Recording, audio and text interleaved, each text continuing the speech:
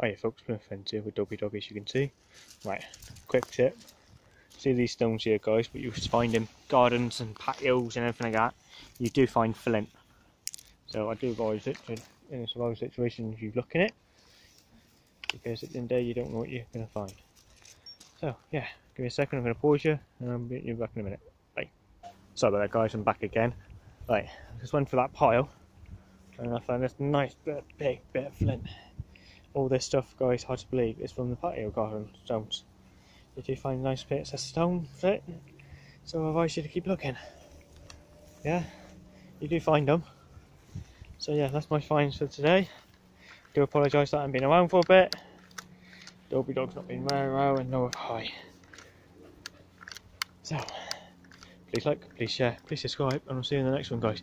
And again, there's Dopey Dog, and there's me. Thank you for watching, and I'll see you soon, guys. Alright, speak to you soon. Bye, bye, bye.